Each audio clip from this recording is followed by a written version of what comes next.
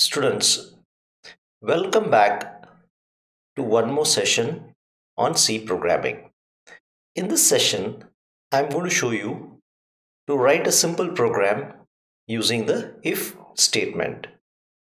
So this program is going to print a message. You have guessed the lucky number. Congratulations if the user enters the number 100.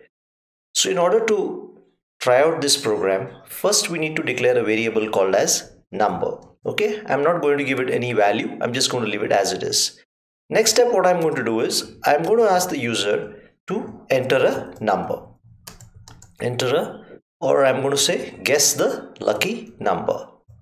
Guess the lucky number. So the user is going to enter some number. Okay, he's going to guess any number, but just to make it easy for him, I'll say guess the lucky number between 1 to 150. Okay, he can guess any number between 1 to 150. So if the user enters the number 100, then I'm going to say you have guessed the lucky number and then congratulations. So let's see how we write the if statement. So I'm going to say if number, here we are comparing, so it's going to be this equal to sign.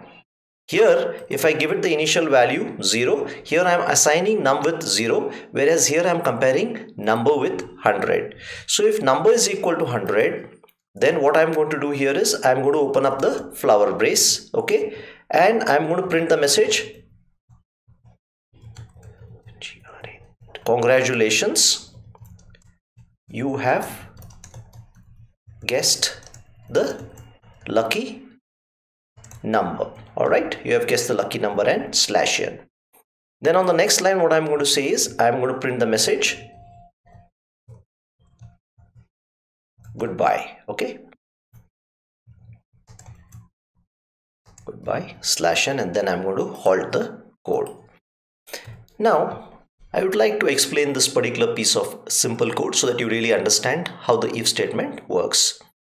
So I have declared a header file stdio.h because I'm using the statement called as printf. Then what I have to do is I have to use a scanf to read this particular number. So I'm going to say scanf %d, okay, address of a number. So okay, I'm going to read a number into a variable called as number. Then in the next step, what I'm doing is if the number happens to be 100, or if the user has guessed the number 100, I'm going to print the message congratulations, you have guessed the lucky number, and then I'm going to say goodbye. All right, and then I'm going to do a return 0 because I'm trying to stay with the standards of C99. Now a few things you need to understand.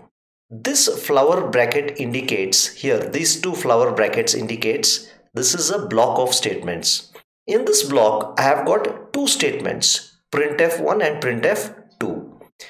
This block indicates that both these statements are belonging or do belong to this if statement. So if this if statement happens to be true, both these messages will get executed.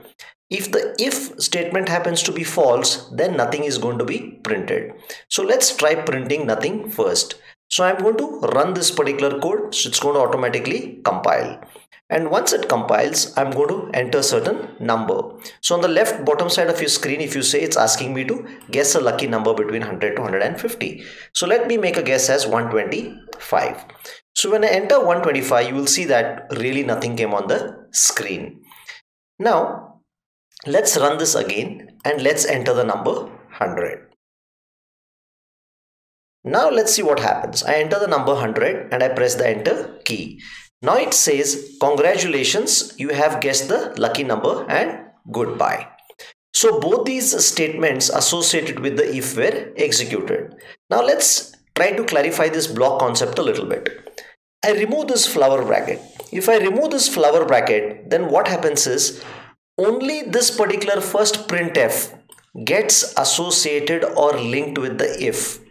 So whether number is 100 or not, this goodbye message is always going to be printed. In order to show that, let's run this particular piece of code.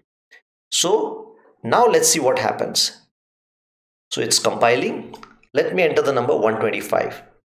Although 125 is not the lucky number, but you will still see the message goodbye at the bottom left of your screen, because only this first printf was associated or linked with the if statement. This fellow was not connected with anything. Okay, so just be sure you understand the concept of a block. So this is a separate statement not connected with the if.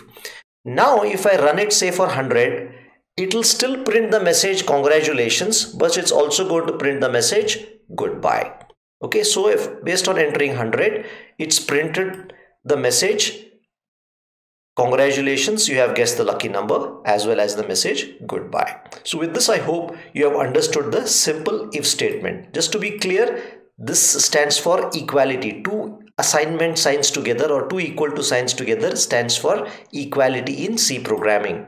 This stands for assignment. Here 0 is copied to number, whereas here 100 is compared with number. Neither number nor 100 changes after that, whereas in an assignment, number, whatever value it contains, is going to be replaced with a 0.